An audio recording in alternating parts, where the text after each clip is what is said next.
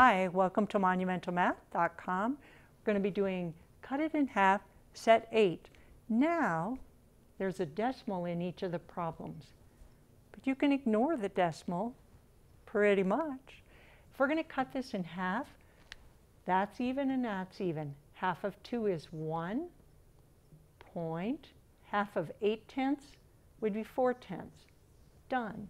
So don't let decimals scare you. Half of 6 is 3. Half of 4 is 2. 3.2. Next one we have 2.6. Half of 2 is 1.